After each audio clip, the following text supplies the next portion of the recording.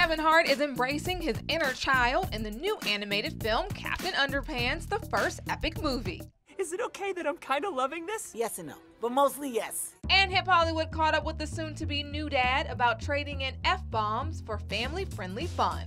Listen, you actually were amazing in this. What do you mean, actually? Listen, when I hear Kevin Hart doing a children's film, I don't necessarily think the two go together. Kevin? They Boys, cussing in this film? What they doing in there? There we go. But you did a great job. Thank you. You were super cool. Thank you. And I hear your kids think you're like extremely cool Yeah, now. my kids, I'm a good dad now. Did you read the books then before to them at least to prepare? First of all, I'm not reading no book to my kids. Okay, that's the first thing. All right, you figure it out. You think I love to read, you got nothing coming, okay? I'm mad that I've read, listen, I wrote a book and then I had to read my book for the Audible. I was pissed.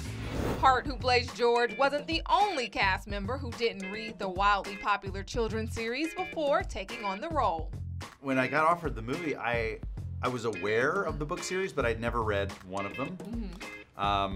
And I just immersed myself in the universe, and I just love it. I think it's so incredible. In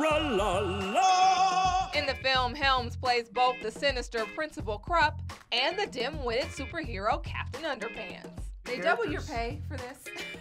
No. Hang on a second. You had to do a lot of heavy lifting. Yeah, thank you. Yeah. You're hired. You're my new agent.